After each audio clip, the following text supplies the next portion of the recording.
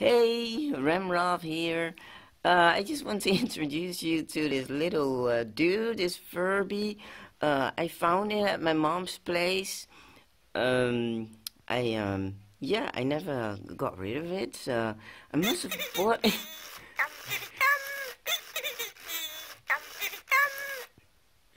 I must have bought it. It's just more than 20 years ago, I believe.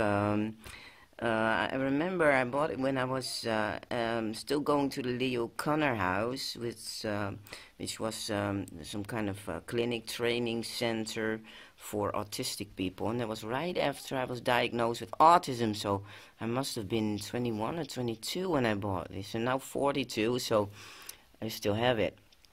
And it's still working. It's pretty cool, actually. Not everything, though. It's so funny. He has sensors on his belly.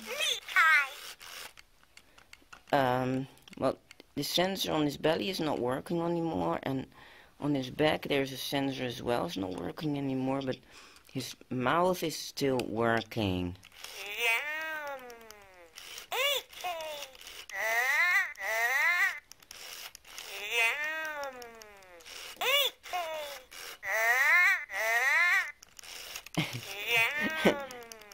It always made me laugh.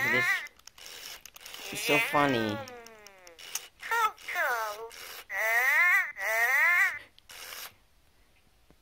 I had to reset it, actually. It speaks Furbish again. It was always speaking English, but I had to reset it because I couldn't wake it up. And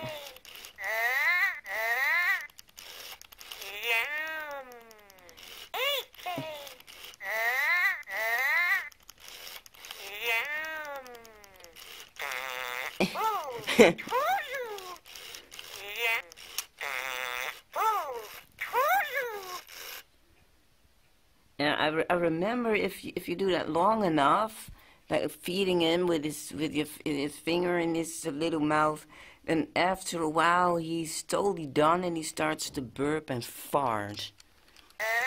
Let's see if we can make that happen.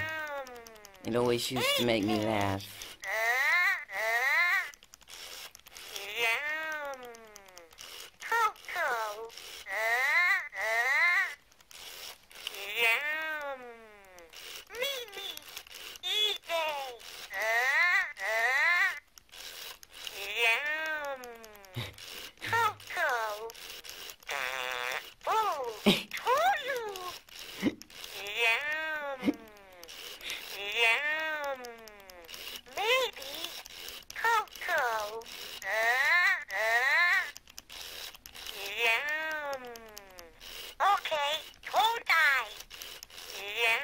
I think he's almost full.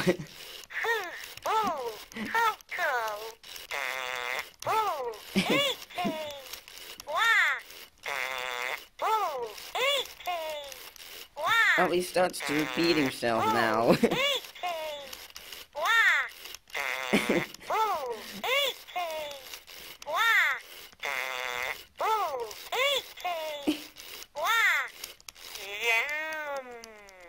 Oh, now he likes it again.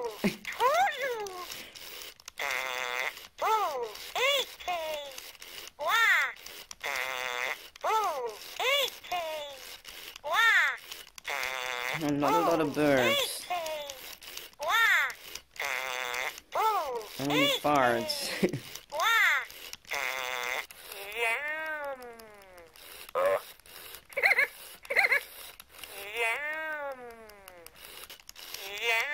Oh, my. I have no idea what he's saying.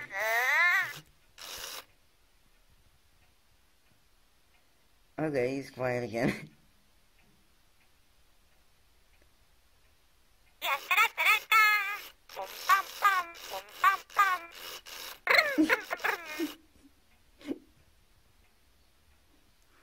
Well, we're gonna say bye to this little fellow.